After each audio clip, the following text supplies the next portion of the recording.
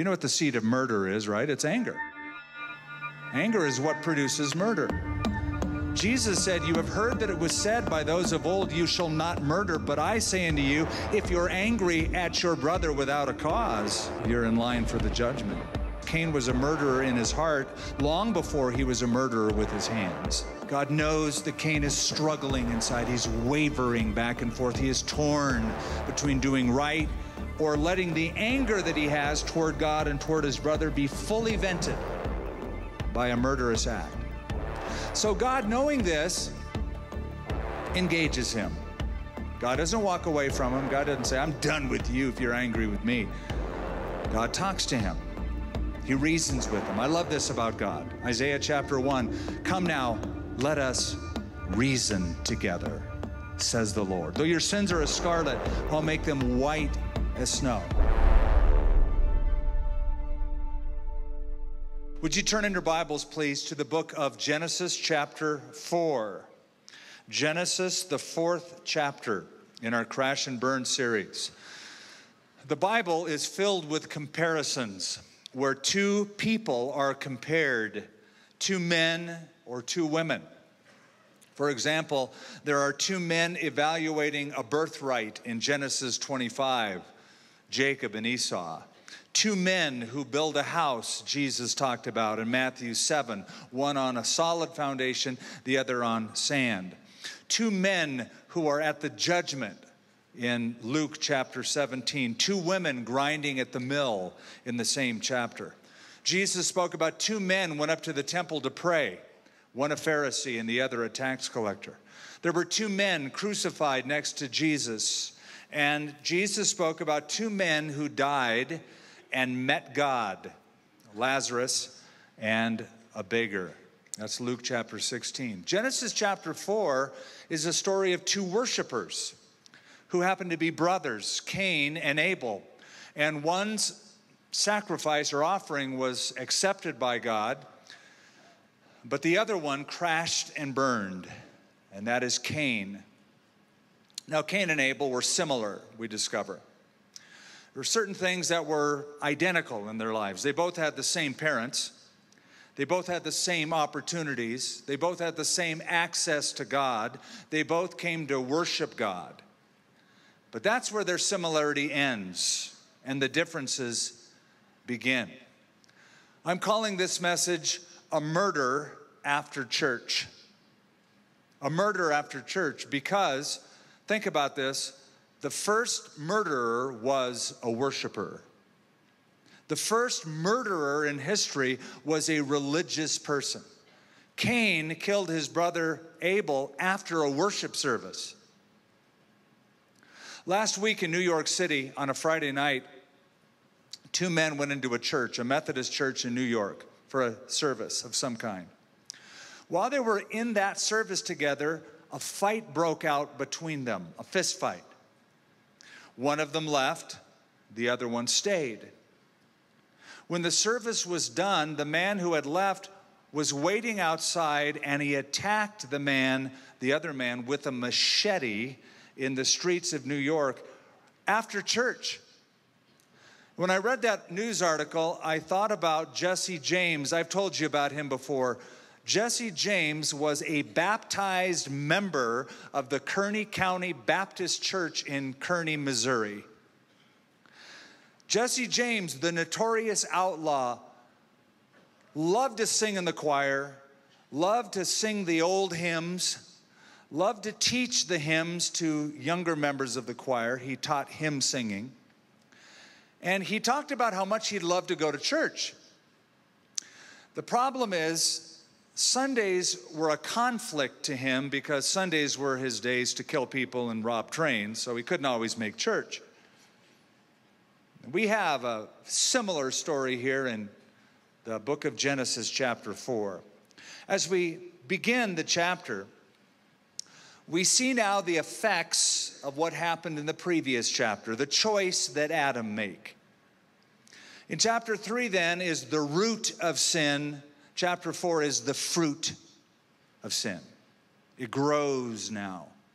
And I want to remind you of how Paul summed up this episode in history in his book, Romans chapter 5. He said, through one man, sin entered the world, and death through sin, so that death spread to all men, for sin and death reigned from Adam to Moses.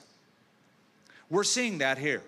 We're seeing now death reigning and death spreading as we get into the 4th chapter. And one other thing we discover many things, but there's a lot of firsts in Genesis chapter 4. The first pregnancy ever. The first birth ever. The first family. The first dysfunctional family. The first crime ever committed. The first death. So Cain is the first baby ever born on the earth. Now, just indulge me for a second. I read something that I thought was fascinating. Inside every cell is what's called DNA. And DNA is the coded information that instructs, a set of instructions that tells every cell how to act from birth to death. 95% of DNA is found in the nucleus of the cell. But on the outside of the nucleus are little energy-producing components known as mitochondria. Bear with me. In the mitochondria, there are circular strands of that DNA material, genetic material, called mitochondrial DNA. The mitochondrial DNA is all maternal. That is, it is derived from the mother only.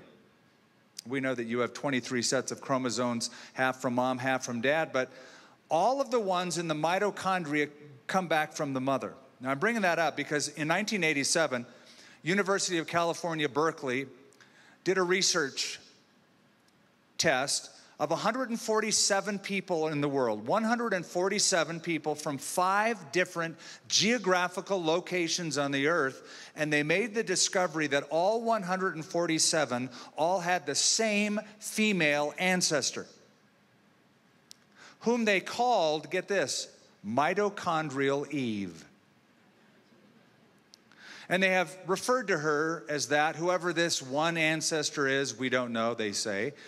And some believe that she came from Africa. Others believe she came from Asia. Others believe she came from Europe. Why is that fascinating? Because after Adam came a flood. When Noah settled, his 3 daughters-in-law raised their children around Mount Ararat, which happens to be the area that is the borderland for Asia and Africa and Europe. So here is Cain, the first baby ever born, who becomes the first murderer. And we have 5 titles that I want to give you for Cain, 5 designations that map out his life choices, his journey. The first is worker. He was a worker. Genesis 4, verse 1, now Adam knew Eve, his wife, and she conceived and bore Cain, and said, I have acquired a man from the Lord. Then she bore again, and this time his brother Abel. Now Abel was a keeper of the sheep, but Cain was a tiller of the ground. That defines their work. So the chapter opens with joy. It opens with optimism. There has been a fall, there has been a banishment from the garden, but now a woman is pregnant. Eve is pregnant. And I'm sure that Adam got all excited as that tummy began to grow and he would feel the movement of that baby. And he probably even said something like, you know, Eve, you're putting on a little weight. Now, she wouldn't have cared about that because there were no other women to compare to, right? So she was, yeah, this is awesome. I want pickles and ice cream. I don't know what she's craving, but I can just imagine that the familiar experience. So a baby is born, and she names the baby Cain, which is a word that means to get or to acquire. Now, I'm guessing that what they meant by this, Cain, or acquire, I've gotten somebody from the Lord, is they saw this baby as the fulfillment of a promise made in the previous chapter, where God promised that the seed of the woman would bruise the head of the serpent. And they probably thought, this is it. I have acquired this promised seed, this deliverer. And so while they thought they were holding the deliverer, they were actually holding a murderer, one who would grow up to not be what they thought. And we're not given a lot of detail about the family life. We're not given a lot of detail about Cain and Abel's upbringing. There's just Adam and Eve out there raising Cain. That's all we know. A little girl went to her mother and said, "Mommy, where did the human race come from?" And the mother said, "Sweetheart, there was a man named Adam and a woman named Eve. They had a child named Cain and then Abel, and the whole human race came from them." Well, a couple days later, she decided to ask her father the same question. He said, "Many years ago, there were monkeys, and we evolved from monkeys." So she's confused, went back to her mother and said, "Mom, I just don't get it. You said God created us. Dad said we evolved from monkeys. Which is it?" And the mother smiled and said, "It's simple, really, sweetheart. I told you about my side of the family. Your father was telling you about his side of the family." I have the privilege of being here with Dr. John Warwick Montgomery, and thank you for coming to Albuquerque, and thank you for agreeing to this interview. You're most welcome. I want to talk a little bit, Dr. Montgomery, just about your conversion, or how you came to Christ. You once said, like the late C.S. Lewis, "I was literally dragged kicking and screaming into the kingdom by the weight of evidence for Christian truth." Tell us about that process.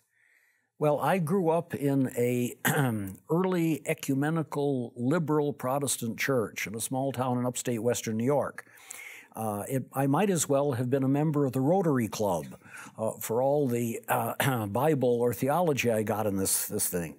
And I went on to university at Cornell, and in my freshman year, I was in those Quonset hut dormitories that had been built for returning servicemen just after the Second World War. In the dormitory where I was located, there was a third-year engineering student, and he was a believing Christian and voluntarily stayed in these dreadful Quonset dormitories in order to be able to witness to other students. I think it was actually in the men's room I encountered him for the first time. And he said, "Oh, what are you majoring in?" I said, "Philosophy." He said, he said, "That has a lot to do with religion." I said, "Well, if it does, that's not why I'm majoring in it." But he persisted. And his little room was stuffed with fine apologetics works. C.S. Lewis, the early broadcast talks, Edward John Carnell, An Introduction to Christian Apologetics, Wilbur Smith, Therefore Stand, yes. Really solid material. And I discovered that my questions were trivial as compared with the strength of the answers that had been provided by great Christian apologists. And ultimately, by about Easter time in my freshman year, I was down on my knees being converted, and it was absolutely amazing. The next day, even the leaves on the trees were sharper. The sun shone in a way that it had never done before. And I was then involved in InterVarsity Christian Fellowship. Incidentally, that engineer was Herman John Eckelman, and one of my books, Evidence for Faith, Deciding the God Question, is dedicated to him, and all of the writers are scholars today who had contact with Eckelman at Cornell, and he impacted their lives. And so that book of apologetics is really a testimony to what one person can do as a personal witness if they're willing to. So during that time, were there claims of Christ that, or evidences of what Jesus claimed to be that were pivotal for you? Well, particularly the fulfilled prophecies and the resurrection. It was clear to me that if you have a considerable number of prophetic utterances from a variety of different books across many centuries of the Old Testament, and these all come to focus on Jesus Christ, on that one person in the New Testament, this is a very special kind of book, and he has got to be a very special kind of person. He made the test his resurrection, and then he demonstrated his deity by his resurrection from the dead. So they grew up, and Cain follows in his father's footsteps. He becomes a farmer. His brother becomes a rancher. Cain is a tiller of the ground, we are told.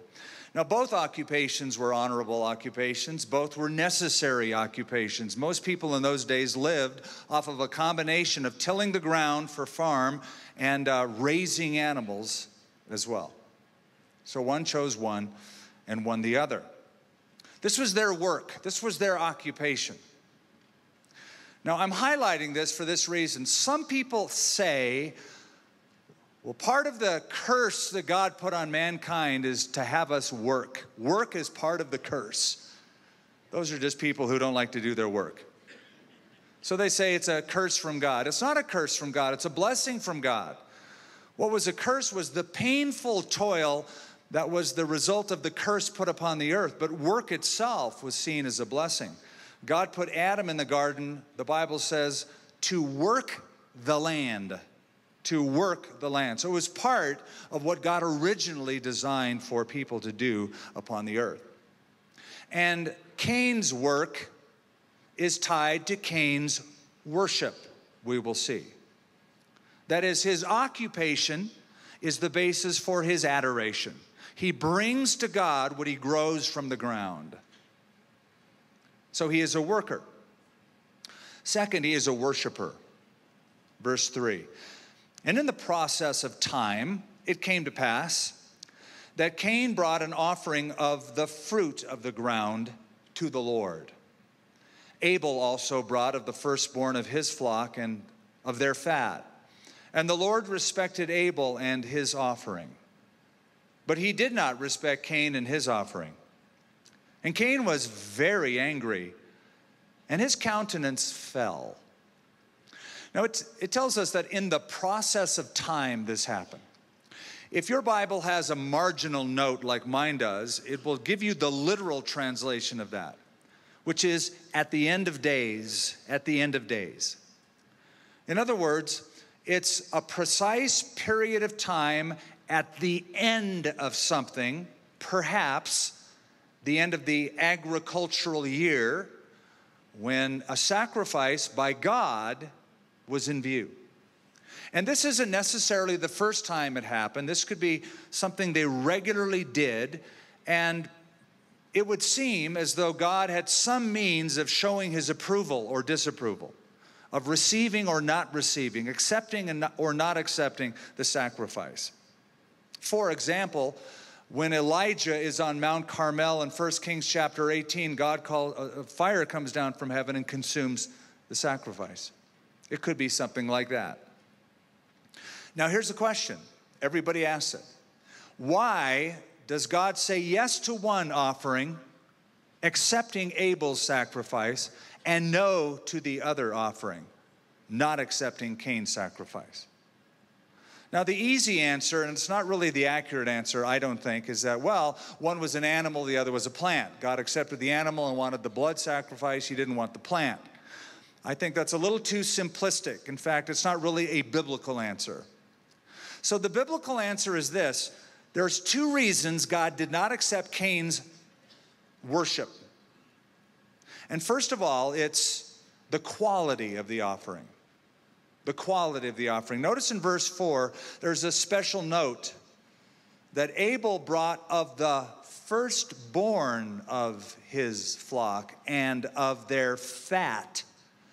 So there's a little note there that says, here's a guy who with intentionality wanted to bring the very best to God. the highest quality. All the rabbinical commentators say this shows that he is picking the very best, the first and thus the very best to the Lord. He is very careful about it. Cain was indifferent. There's no mention at all about the quality of his sacrifice, probably because he didn't care about it. So it's the quality. The second reason is the character of the offerer. One is the quality of the offering. Second is the character of the offerer. Now notice down in verse 7, I'm skipping ahead just a bit. God says to Cain, if you do well, or if you live right, will you not be accepted? In other words, if you lived right, your offering would be acceptable to me. Why would God say that? Here's the principle. God does not see worship apart from the worshiper. To God, it's not like, ooh, that's such a wonderful sacrifice. He's looking over the person who gives the sacrifice. So if you're corrupt, so is your gift. Now, why was Cain corrupt? Here's the answer. He lacked faith.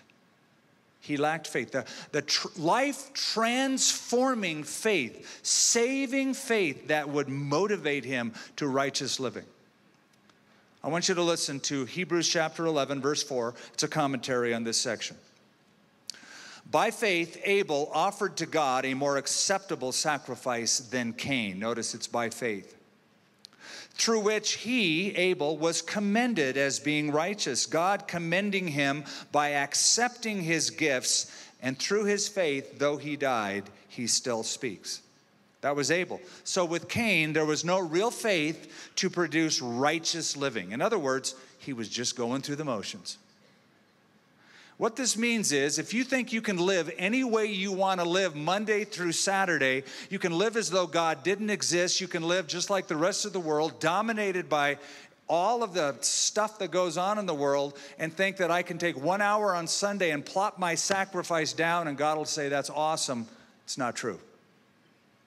God never looks at the worship apart from the worshiper. They're one and the same. Stephen Charnock, a Puritan author, said, without the heart, it is not worship. It is a stage play. It is acting a part without being that person really. It is a hypocrite. We may truly be said to worship God, though we lack perfection, but we cannot be said to worship him if we lack sincerity. Worship is not about going through the motions, raising the hand, reading a text, singing loudly, going to church. It's not about the motions, it's about the locomotion. It's about being moved forward in obedience to him. So he's a worker, he's a worshiper. There's a third title for him, he's a waverer. Notice at the end of verse 5, Cain was very angry, and his countenance fell. That is, he frowned. He had the pouty face. He wore his heart on his sleeve. You knew he was bummed out because he just kind of pouted. Got really bummed out. And so the Lord, verse 6, said to Cain, why art thou bummed out? Why are you angry? And why is your countenance fallen? If you do well, will you not be accepted? And if you do not do well, and here's given the reason why. It's because sin lies at the door. And its desire is for you. But you should rule over it. Now, the real giveaway that Cain wasn't right with God was his response to God. He's mad. He's angry. He's angry at God. That's his response to God. He was mad when he should have been meek. He was angry when he should have been lowly. You know what the right response would have been? If God didn't accept it, he should have just said, oh Lord, I'm stopping in my tracks right now. I repent. I want to do it right. I humble myself before you. It would have been good. But he got mad. He was mad at God. I meet people, as do you, who are mad at God. And the reason I know they're mad at God is because they discover, oh, you're a pastor. and they want to vent their anger at God at God's representative. So I get it all the time. People are mad at God. And people are mad at God because God doesn't see things their way. They're mad that God doesn't accept people based on just sincerity or based on good behavior. They're mad about that. They're mad that God doesn't accept all religions as being equal, all religions being the same. They're mad that God would be so narrow and so restrictive as to say it's only through my son Jesus that anyone can get to heaven. They're mad at that. And he was mad at God. But Cain was also mad at his brother, who brought an acceptable sacrifice to the Lord. So his true colors are starting to show. And the seed of murder is growing in his heart. You know what the seed of murder is, right? It's anger. Anger is what produces murder. Jesus said, "You have heard that it was said by those of old, 'You shall not murder.' But I say unto you, if you're angry at your brother without a cause, you're in line for the judgment." That's where it begins. Cain was a murderer in his heart long before he was a murderer with his hands. And God knows this. God knows that Cain is struggling inside. He's wavering back and forth. He is torn between doing right or letting the anger that he has toward God and toward his brother be fully vented by a murderous act. So God, knowing this, engages him. God doesn't walk away from him. God doesn't say, "I'm done with you if you're angry with me." God talks to him. He reasons with him. I love this about God.